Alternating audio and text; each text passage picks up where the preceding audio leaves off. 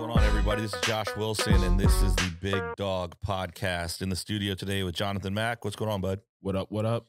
We got something a little different we're going to try today. Jonathan is going to pull some questions and throw them at me, and we're just going to talk about stuff like in the news. We'll come up with a fun title for it at some point. Yeah. If it hits, if it's a bust, we won't ever do it again. Yeah, I think it'll be good to cover some topics in the business entrepreneurship kind of lane. Because I'm sure other people are interested in them as well, coming across their news feed and such. Maybe they're seeing it. So we're just going to jump right in and see where Jonathan takes us. So, Jonathan, what's up? So I think the biggest thing that's been going on in the news, just popping across everyone's news feed, has been the Astroworld tragedy. Oh, yeah. So I feel like before we cover it, we should just give our condolences to everybody, because regardless of opinions, it's still just a sad situation. Well, yeah. I mean, are they up to, is it like 9? I think 9 deaths? 9 or 10. Yeah. Men. And then there's still a lot of people in the hospital, a couple dozen people in the hospital. That is wild. Like, I was thinking about that, and you're like, okay, so that was in Houston. Yep. Right. And they've been doing this show for, this might be like the 4th year. I think it's Travis has done it. 3rd. Okay. So yeah, it was 2018. Yeah. When he did it. They didn't do it last year, I imagine, because of COVID. So, okay. Nope. Yeah. So this might actually only be, let's see, 18, 19. So this would be the 3rd. Yeah. Yep. Spot. So apparently, like, the venue can hold like 200,000 people. Yeah. Maybe even more. And the city limited it to 50. So from a capacity standpoint, everybody's got to be feeling, really good about this. Yeah. Like, going into it, you would think that we're straight. Yeah. Capacity's 200K. We're at 50. 150,000 buffer. But then you start thinking about, well, how did they have it set up? What was going on? I think about, I've never been to like a big music festival like that, but in my less fat days, I would do some races, and they always corral you. I always joke, I'm like, oh, here we go. They're gonna pull out the cattle prods, and they're putting you into like these areas where that's where you have to wait for your group to be up to start the race. And I hate it. I really, really hate it, because I'm kind of like, when I go to a restaurant, my back has to be facing a certain way. I always want to see the entryways. I need to see the exit. I don't like being blocked in. I'm never the dude who slides into the booth. I'm never the guy who's going to go sit in the corner. Now, I will sit in the corner if I got ease of access, but you will never catch me blocked in. I don't like the feeling.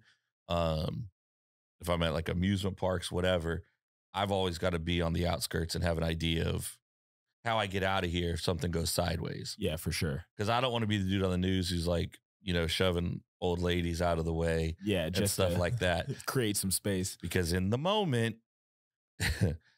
I'm shoving her. Yeah, the football comes out of you. Yeah, I've got to get out of the group. So, I don't know how the setup was. I imagine the setup would be, barriers. You probably got different, you probably have like your general admission tickets. You probably have like VIP spots. You probably have like special guests. You have all these things, but you get all these people like that together, and particularly at a show, and energy's going bonkers. And it's a momentum thing.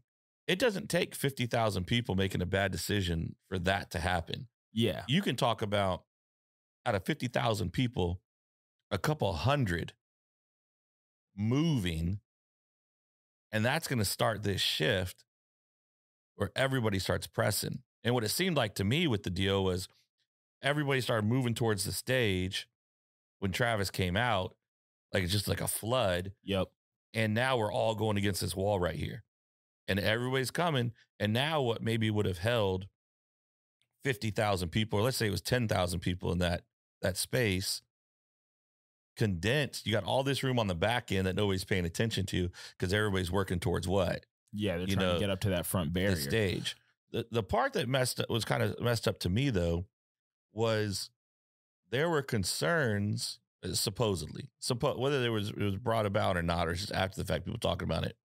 During the shows leading up to Travis coming out, there were already some concerns. There was already a lot of pressure, pushing, moving up to Yeah. the front. You know what I mean? I mean, when people got into the venue, it was a stampede. So those are the two main talking points, the two questions that people have, which is what could have prevented the stampede in the beginning? And news has come out that whichever securities company or whichever booking event agency hired the security, they hired them via text with no ID and paid them via Cash App is what is being I mean, that's how reported on the most your news. real, like, high end, legitimate security companies would get paid probably. Yeah, when I was working for UVA football, every security guy on the field was paid via Cash App. Yeah, I'm sure. I'm sure. It's just I got a funny story to tell you about that situation. too. We were talking about security at UVA football. We'll talk about that in a little bit. Yeah. It, yeah. So that plays into it, but here's the deal: if it's a general admission area, Mm-hmm. right? There's no seating. It's just a parking lot or it's a field or whatever it may be, and you open those gates. No one's shocked by what's about to happen. Yeah, exactly. You have one tiny security checkpoint and then a You're mass of thousands of people. And everybody's what? I want to be in the front. And they just gave a bunch of dudes from downtown Houston security vests and expecting them to, like, there's videos of guys just like, I guess I need this money. Like, I got to fight thousands of people. And how's that going to go? Only one way. Exactly. So they open up for the pre-shows. It's stampedes. It's a hot mess. That has to happen every venue. Like, I can't see how that doesn't happen when you have that type of numbers and you're just doing a general admission, type deal. I feel like enough of these things take place where we could probably make some better decisions and come up with a better way. I mean, there's other artists who hold their own festivals. Biggest example on like a size kind of comparison scale wise would be Tyler, the Creator, and what he does with Camp Flognaw, quote unquote. It's like a big carnival. Same thing as Astroworld, really. But we haven't seen any deaths there. So that's the next thing that is really interesting is people are trying to blame Travis for not stopping or doing anything. And as somebody who frequents being on stage, someone who holds a microphone often, it's really frustrating to hear opinions from people who have never really spoken in front of 15, 20 people, let alone held a microphone in front of thousands. Right. So people are trying to say, like, he could hear them. He could see them scream it. Like, I need to stress this. When you're on stage and you are performing, you have not only, especially at that level, you have an earpiece in so that you can hear how you sound to you. Right. You also have stage monitors, which are big, probably larger than the speakers we have in here, like 25 to 40-inch speakers meant so that the DJ and everyone on stage can hear how you sound. And then you have speakers projected outwards. Yeah. For everyone You're else. in the mix of it from a sound standpoint. No, you can't hear anything. And to think that you can see something. Now, there was apparently a moment where he was like, hey, he did see something, like somebody up in the front, like fell or something. Yeah. And he's like, hey, security, can we help them out? But as far as in the midst of 50,000 people and people collapsing, people passing out, because think about how you get overheated, how tough it must be to breathe in that situation. They were talking about they can't move their arms. They couldn't do anything. I mean, that's horrifying, first of all. Oh, yeah. But to think that, to think that he should have stopped it, no way dude could have known that was happening. He just sees a wave of people, majority of which are fine. Yeah. Majority of which are dancing, having a good time, doing whatever, singing, whatever. It looks normal. He's not hearing help, screams for help. No. He's not hearing, hey, somebody's passed out on the ground. And because there's reports of people that were trying to help people, but the reports of people are like, oh, there's just people on the ground. Everybody's just still partying, having a good time. And they're under the feet of all these people. That's pretty atrocious. Yeah. To put the blame at him, I don't know. I have a problem with, because also too, it's his festival. He's got his name on it. And there is responsibility. There's accountability, but he ain't the one hiring the security. And he's not the one running the event. He's not the one running the event. He's not the one handling all the logistics. He's not the one saying, okay, we're going to put, this section of people together over here. We're going to put this section of people over here. This is how many people we can put in this square footage.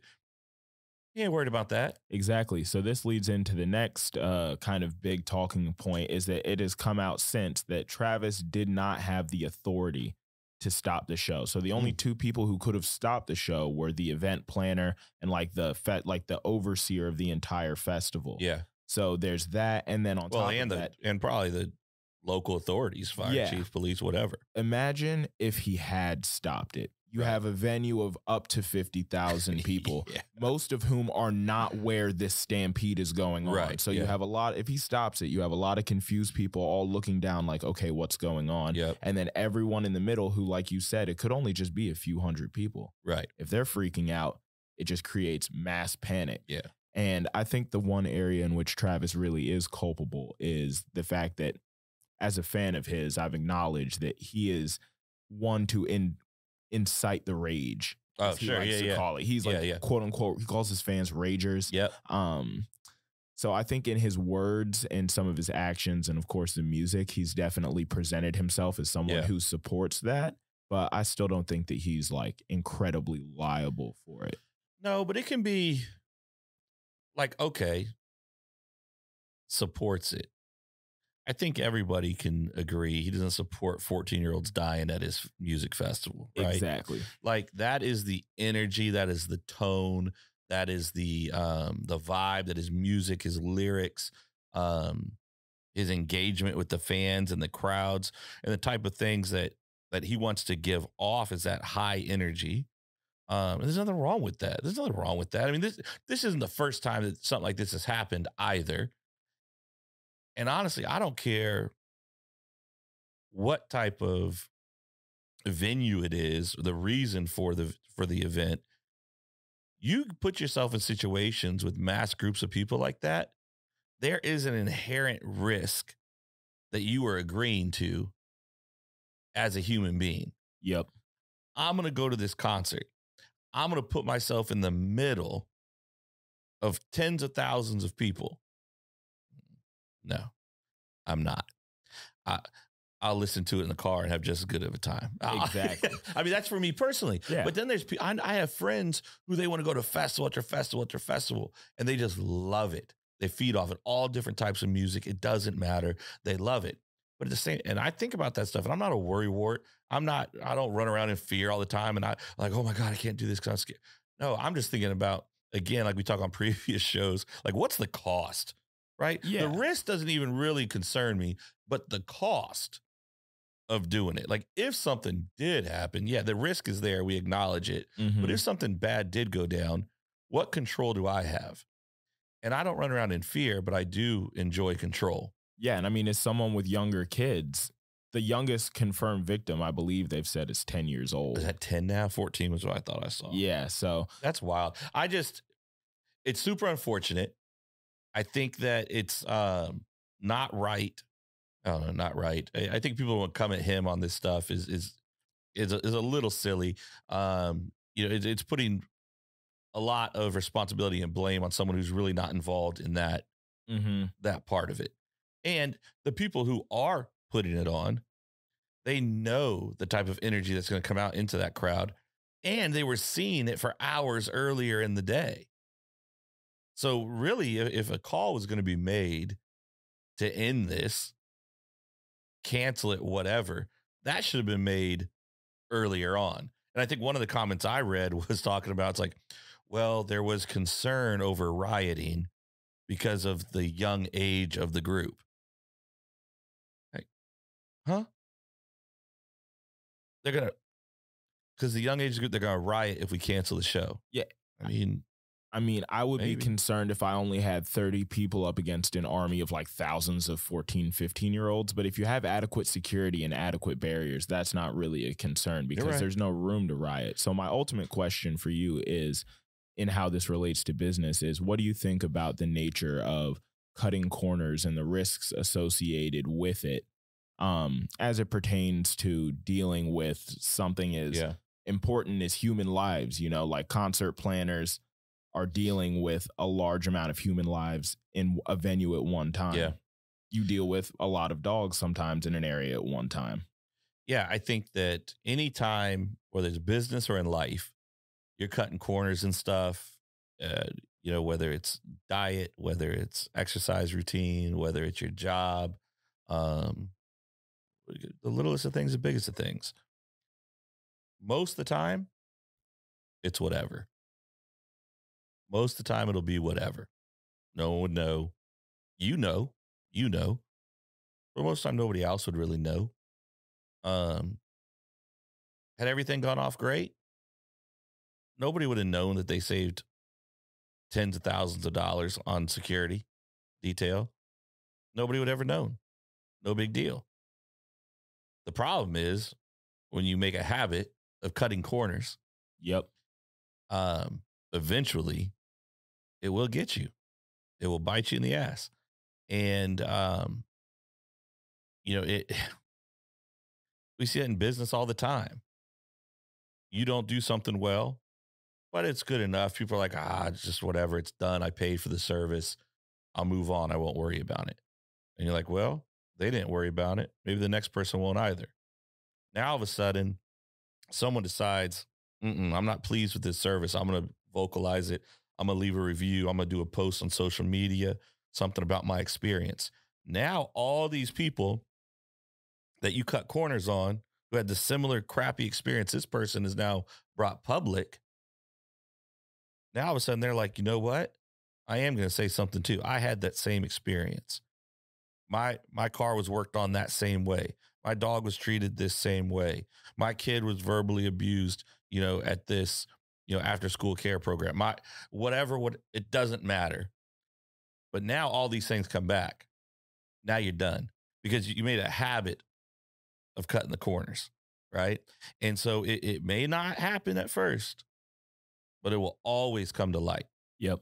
And that's why you can't you can do it, but be okay with the ramifications of cutting the corners. Exactly. And don't preach that you're focused on excellence. You're focused on doing the right things.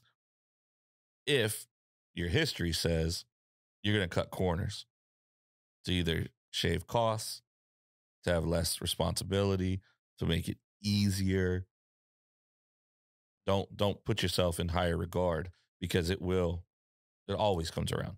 Yep. And I think that it's going to be a while until we really see the full extent of the fallout from this situation, because who knows, maybe the scope of festivals for the foreseeable future has been changed, because we don't know if they'll even allow this many people in a venue because of.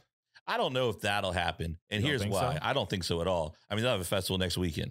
Because here's the reality. This is super unfortunate and it's really sad. And my heart hurts for like the families.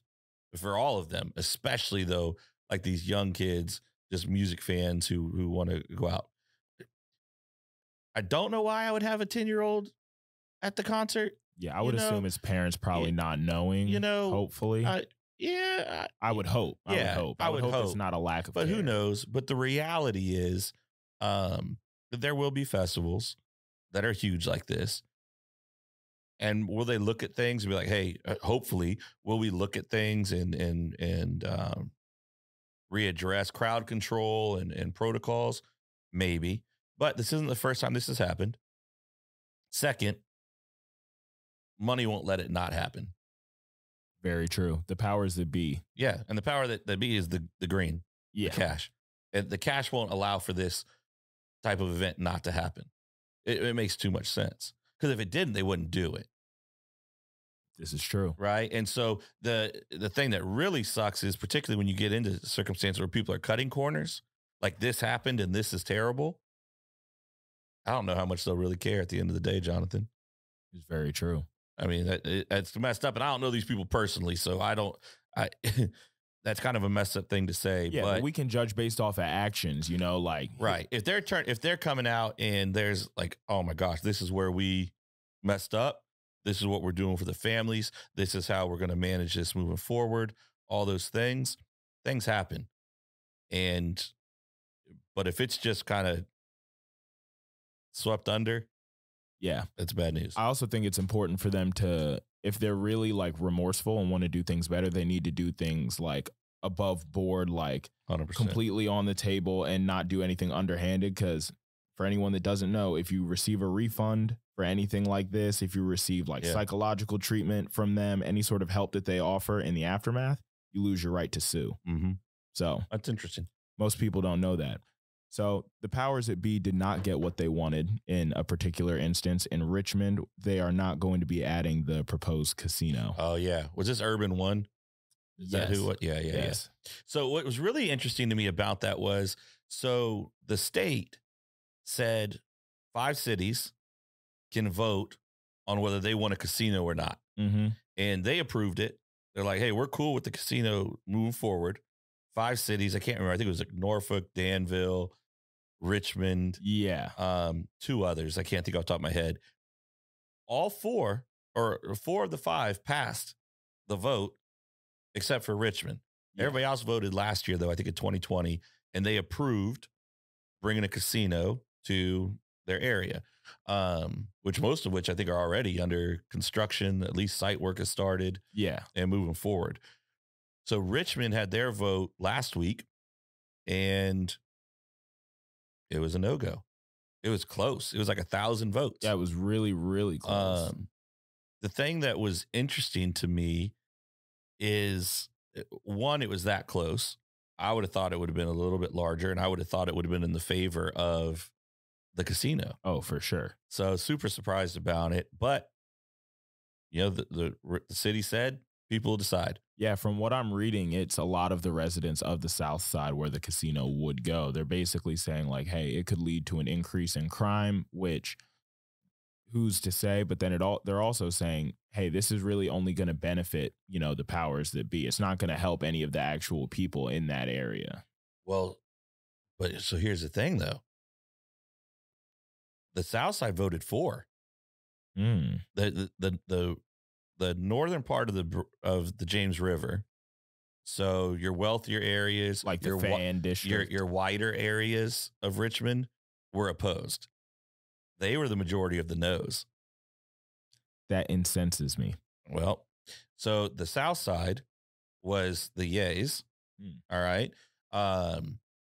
And particularly, like, because the argument in the past for like the casinos and stuff has been like where it was going to be in Richmond. But this one was proposed, I think it was like Henrico County maybe.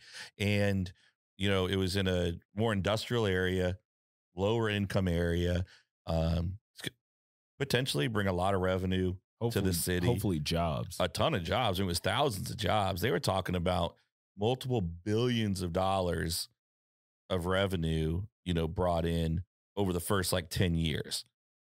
The crazy thing. I was really surprised. A little disappointed because I'd rather go to Richmond and gamble than deal with the tunnel going to Norfolk. Oh, for sure. And I mean, I'm disappointed just because I'm a degenerate gambler. It's really... I'm not a degenerate, but I like to gamble. So it could have been cool. And they were partnering up with what was Colonial Downs. I don't know what it's called now.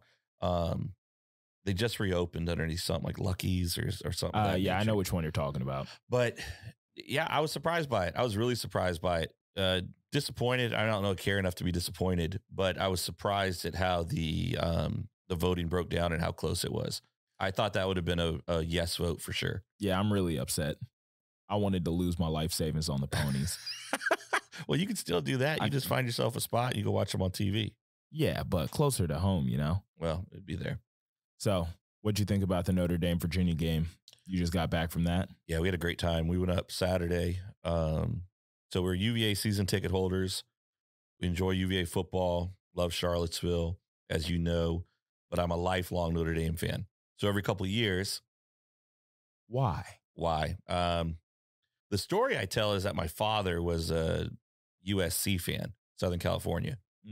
For us out here on the East Coast and the South, we just think of the Gamecocks down in South Carolina. That is not the case. No, the real USC. Exactly. Southern Cal. And so I just remember as a little kid, and I think it was honestly a mascot-based decision. As a little kid, I thought the leprechaun was way cooler than like the Trojan warrior. Yeah, I get it. It's kind of dumb. Surprising decision. But very. But for a kid, you're like, oh, it's a leprechaun. He was on the cereal box. It's what's up. So I did as a kid. I just became a fan and always followed along and just stuck with me. So It's one running of my greatest disappointments. running into battle, you would rather see a dude in a top hat and knee-high socks and not a dude on a horse, with a spear. I mean, as an adult, no, I think the Trojan's way cooler. But shit, yeah. Maybe. I mean, you're going to the battle, you're going to need some luck. Yeah, I mean, the dude on the horse didn't win in this altercation because UVA got smoked. Yeah, so it was a good time. I did not realize, I've been busy, man. I haven't been paying attention to like sports news and stuff. I didn't realize Brendan Armstrong was out injured with like a rib injury. Yep. So, he's, I think he still is. He may not be, but he was a week or two ago leading the nation in passing yards. He honestly might be. It was big numbers. And so I knew that it would be a fun game to watch because they're going to put up their points regardless. And, Notre Dame started out really rough this year, a lot of injuries on the offensive line, young players, and we had no rushing game whatsoever. But, we were coming off 3 weeks in a row, 200 yards plus rushing. So I was like, man, this is going to be, we're vibing. Notre Dame's going to win handedly, but it would be an enjoyable game to watch. Yeah. It was not. It was cold as hell. It was really cold. And we had gone to a brewery earlier in the day and I got cold there and like I could never get warm again. What people don't understand about Charlottesville cold, specifically that mountain cold, is that UVA's football stadium is literally like in the side of a hill. Yep. Like it's in the ground. Like it looks like it's just kind of positioned on the side of this hill. Yeah. So when the wind blows, it's just blowing through just a valley of mountains. Yeah, but and it gets to you. The stadium, though, was the warmest part of the day. That's the crazy thing. You could see the flags blowing at the top. Mm-hmm. We weren't feeling any wind where we were at in the stadium. But you got the good seats. You're not sitting on the metal bleachers. Now they had to put the cushion down for us on ours. So but it was fun. I mean, it was nice, but we tailgated. I mean, the game was until 7:30. And so night game under the lights, I was hype. I was really excited. Like we're walking to the game. I'm getting hype. I'm screaming. I'm just really excited. I'm ready to go. Band's playing, cheerleaders doing their deals. You're walking down to the stadium. But we get there. Game started a little slow. Notre Dame started popping off. I'm like, all right, this is cool. About halfway through the third quarter, I'm looking at my family. We had some friends with us, and I'm cold. And I never get cold. And I was like, if we wanted to bounce, y'all want to go? If I was ready to go, they're like, oh, yeah, we're cold. Yeah. So we left.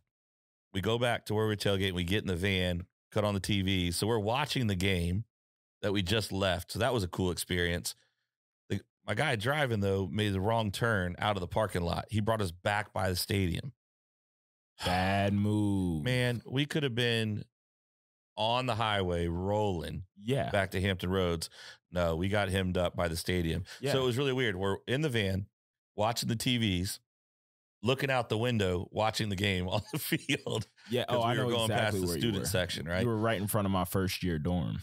Oh, yeah. All the dorms are over there and stuff. Mm-hmm. So, I mean, it was a great experience. I love coming out to UVA football games. I will tell you, though. And people probably shit over this statement, but I don't really care.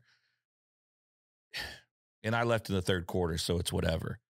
But UVA fans are so weak. Oh, man. You want to get on this subject? So we can, I'm not a Virginia Tech fan, but I am a fan of the Virginia Tech experience. Oh, for I am sure. a fan of how they come out on the field. And they've created this Sandman this and everyone's culture, right? Mm-hmm. It's insane. I am a fan of that. Virginia Tech itself, trash. Sorry. It just drives me nuts. But it's the second possession. All right. Notre Dame's got the ball. It's their second possession. It's 3rd and 2. It's 0-0 ball game. And UVA fans, they're done. They're already dead silent. It's dead silent. Mm-hmm. I'm like, yo, they're right in front of us. Mm-hmm. What happens? Touchdown right in our face. Yep. Right in our face. And I got hyped because I'm there for Notre Dame that day. And it happened right in front of us. The big old tight end, 87, I think it's Myers. He comes around. Dude's a beast. He'll be in the league. Right in front of us. And there was nothing. Notre Dame fans owned that stadium.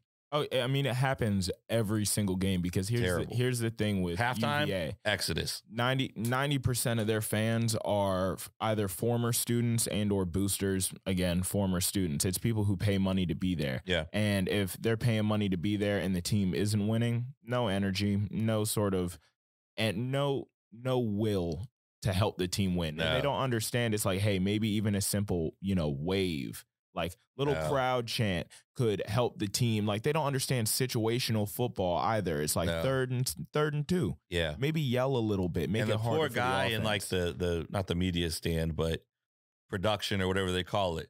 They're like, make some noise. They try to get the stuff going. They try to get some music going. And, Betty and Michael, who graduated in 57, who are there. Yeah, exactly. It was not. Now, there were a lot of people.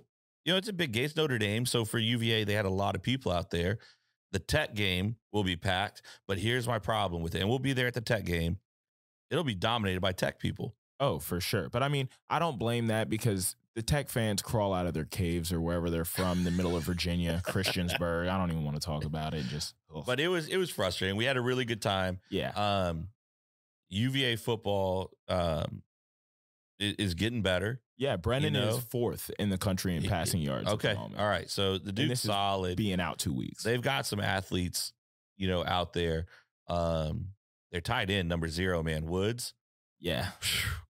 That's a grown man on the field. It helps when you stop going by like the good old boy, like we're going to do things by the rule book mentality and recruit a dude who, is an athlete. Because it's great when we can recruit guys who are like 3 stars with a hard work ethic, great academics, but it's like, we're getting blown out by Tech at the end of the year. We don't want this to keep happening. Right. No, but it was a good time. And we always have a good time. Tailgating was cool. It was the first time being able to roll up there with the van and tailgate with the van. And how were the sales? Great? You have fun? The sales? Yeah. Did y'all do that this weekend? Oh, no. Black Friday? That's Thanksgiving. Okay, that's Thanksgiving. Yeah, that's next weekend or 2 weekends out. So, no, we had a good time. Yeah, I mean, this is only the second time I've been able to see Notre Dame play, like, in person. Really? Have you ever been to their stadium? Never been to the stadium. What? How have I been to their stadium and you haven't been to the stadium? I mean, well, it's your job. That's true. But I will tell you, I was doing my job, so I haven't been able to go. Notre Dame is a different type of intimidation because it's like a vaguely religious intimidation when you're in their stadium because it's real flat. And it goes out, like the stadium kind of pushes outwards. It doesn't go up. So you can kind of see like the landscape around you. Right. And I believe it's in the northern end zone. Just a big old building with Jesus on the side, just looking Jesus, down over the field. That's touchdown Jesus. That's why they put the big screen on the other side. You can't block touchdown Jesus. Yeah, it's not college football playoff Jesus, is it? No, it's not. It is not. I wouldn't be surprised if they're in, though. I mean, they have to be in every year because the college football playoff doesn't really care about Watch your tone, Jonathan. They don't care. Watch your tone. They put themselves for an opportunity to have consideration. Yeah, because they beat up on bad ACC teams. Come on, man. We play a handful. We play a handful of ACC teams. We have to. They play a good schedule. Their schedule ain't any different than anybody else's. Except for... Did y'all run from Clemson this year, or did y'all see them? No, we didn't run from nobody. I wish we would have played Clemson this year. We would have wiped the floor with them, just like everybody else. Yeah, they're terrible. Y'all got the beginning of that last year when Trevor Lawrence got hurt. No, how do you even say that to DJ? I just say DJ Ukulele. I can't say that last. Is that their quarterback now? Yeah, I don't know, man. It's wild. But it was a good time. It's cool. We'll be back up for Tech UVA, and Notre Dame's going to win out. They're going to pick up the 4th spot, and probably have to play Georgia, and hopefully that will be a repeat of like 2017, 2019. I would put at least, but we get a win. I would put one paycheck on Georgia beating Notre Dame by at least 30 points. Oh, bro, I think that Georgia's different this year. Georgia is very different this year. Yeah, but I like to think. I mean, I'm not going to do that to you. I'd feel bad. But we can do a friendly wager. We'll talk about it. We'll see. Check in next time to see if I lose my money. Not if you're betting on Georgia. You won't. That's for sure. What else you got for me? What type of music have you been listening to? That was really my last question. What has the month of November been like? And are you excited for the transition into Christmas music? So what music am I listening to? So I've been listening to a lot of Nas lately, which is funny. Nice. a buddy of mine texted me a couple weeks ago. He goes, I haven't listened to One Mic in like 15 years. It just feels so different now, and not in a bad way. And that got me on this whole kick of listening to some Nas. Yeah. Tribe Called Quest, a lot of Tribe, nice, which is funny. And then Chris Stapleton. That's been kind of my mix. Eclectic mix. It's kind of, I mean, I'll be driving down the road and I'll be on like XM or whatever, and I'll have like the Fish Station playing, and Kiki gets in the car. She's like, what the heck is going on? What is this? Or like Grateful Dead. I listen to everything, but lately it's been Nas, Tribe, and a lot of Chris Stapleton. Yeah, I'm a big Nas guy. I have Illmatic and Street Dreams on vinyl. Okay, wow, yeah, big fan of Nas. And then Christmas music.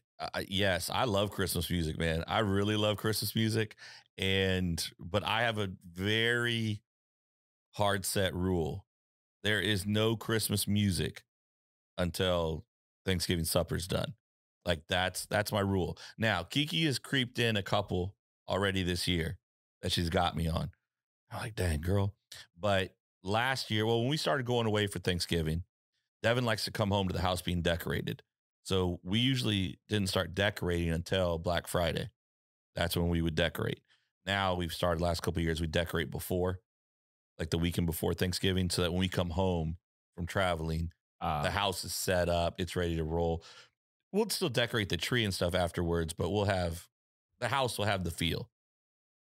Fair enough. So we can be there. I really enjoy this time of year. It is my favorite time of the year. Yeah, I love Christmas. I love this season, but not really a fan of Mariah Carey, which is basically just Christmas music. So that's the one song I can't listen to. I hate it. Devin loves that song. I think it's horrible. I can't do trash. Santa Baby? Are you kidding me? I broke my back to get these presents, and you doing that with Santa? Okay. Okay, so 2 years ago, maybe 3. It was 2 years ago. Katie introduced me to Christmas trap music. You ever heard this? You're looking at me just terribly right now. I'm looking at you like I'm about to go have a conversation with Katie. What is Christmas trap music? Okay. No, I know what it is, but I know what trap music is. I know you know what trap music, but you haven't heard the Christmas trap music? I'm assuming it's just sleigh bells over trap beats. Listen. All right. This is what we're going to do. Through Christmas, any episodes, we are mixing up our intro music, and it's going to be Christmas trap music is how the podcast will start and end. Easy. All right, we got that. I'll give you some of my favorites. We'll share some with you. I got you. But I love it. It's funny. So Devin's getting ready. She'll do like a turkey trot. You know, people do like these little 5K races or whatever. Yeah. And so Devin a couple times has hosted them. So she's doing one this weekend since we're going to be gone.